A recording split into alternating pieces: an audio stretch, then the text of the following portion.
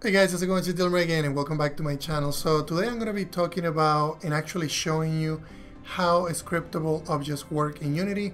And the reason why I want to do this is because I actually want to store player information in these data containers that now Unity has. So I'm actually going to start coding and I want you to follow me through what I'm going to be doing to store player information. So this is basically the structure of my game. I have all my managers, so I'm going to create a new manager and I'm going to call it the player statistics stats manager. We can do that for now, and I'm actually going to create a mono behavior singleton, which is a class that I already have in there to create a singleton. And I'm actually gonna be bringing it in, so let's actually go into this other class. And I think I might have spelled it, yeah, I spelled it wrong. And then select it and then just bring it in. So I'll bring in the using statement. So that's fine if it's error right now, it just hasn't loaded. So the other thing that I want to do, so I have the manager that it's gonna manage the class that I'm about to create. So now what I'm going to do is I'm going to create a new entity. So this new entity is going to be the player information. So we can just call it player info entity. And the way that the scriptable objects work is that you have to inherit from a scriptable object. Scriptable object. It's very late at night here, so if you are suffering by seeing me type, that's completely fine. I swear this is going to be really helpful. So, okay, perfect. And let's go into, so we're going to actually add a menu option to allow us to create these player info object. So we're just going to call it, actually let's just call it player data. And the menu name, it's going to be under, we can just call it, let's see, configuration, and we can just say player, create player data, and I think that's perfect. Actually, let's just put this under game, so we data, so game data and create player data. Okay, excellent. So there's some information that I want to include in this data container. So the first one that I want to know is I want to know their login. So if they're logging whatever platform that they're using, I want to know that information.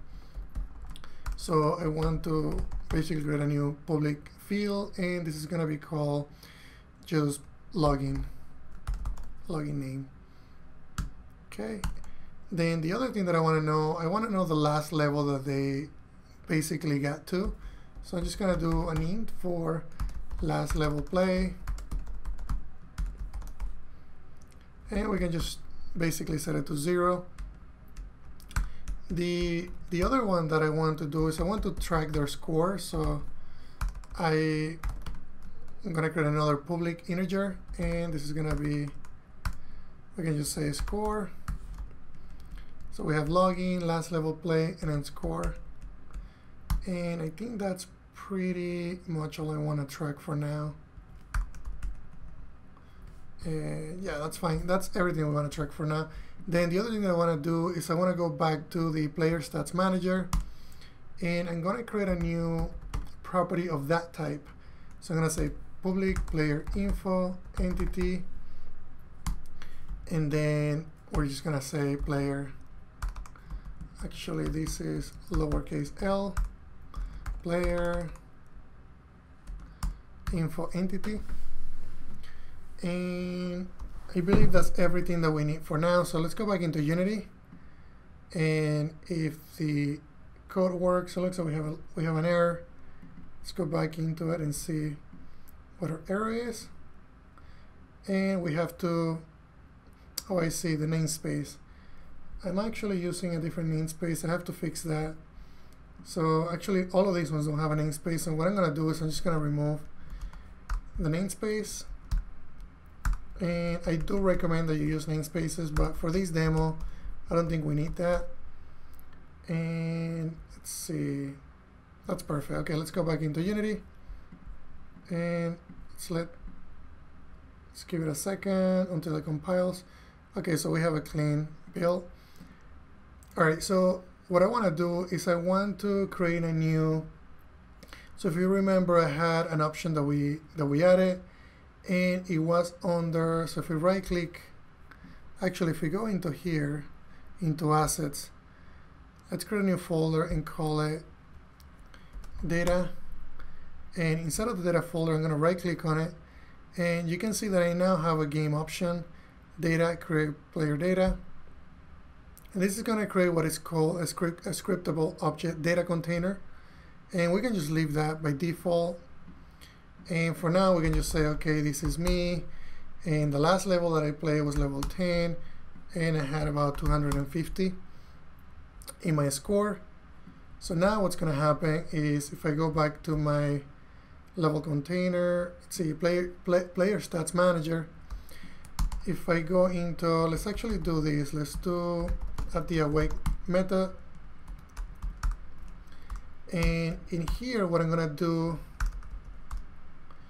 is actually, let's go back into Unity, and we haven't really linked anything just yet because the way that I have some of these singletons is that they get created automatically. So what I'm going to do for this one, just for the demonstration, is I'm going to create a player stats manager right on the hierarchy, and we're going to associate it with our singleton. And you can see that it basically is asking us for the player info entity, and the player info entity is going to be our player data. So now if we go back into our game, into our code, I can actually say, let's say that I want to know, for instance, I want to know the name of the person that is logged in. So it's actually login name. Let's say that I also want to know, their score, and I want to know the last level that they play. Let's actually close out of the code, and then hit play, and we got an error.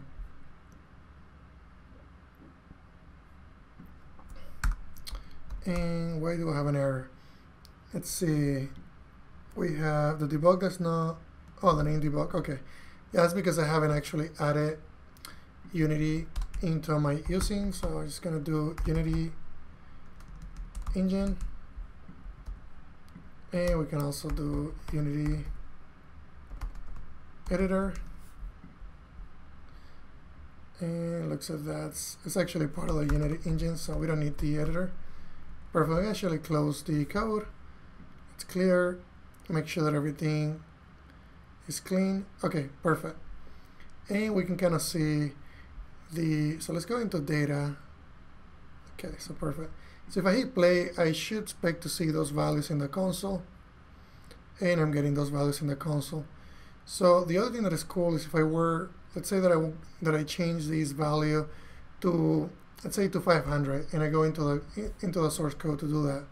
So let me actually go into my managers, and I'm gonna go into, let's actually open any of them, and then we'll find the other one, which happened to be right above it. So if I go and change the score, let's say that for whatever reason I got to, let's say that let's actually add 100 to the score, and let's go hit play. So you're gonna see that it actually gets updated, and it doesn't only get updated in runtime, but it actually gets updated in this file. So if I hit play, so I added 100, so I expect to see an increment.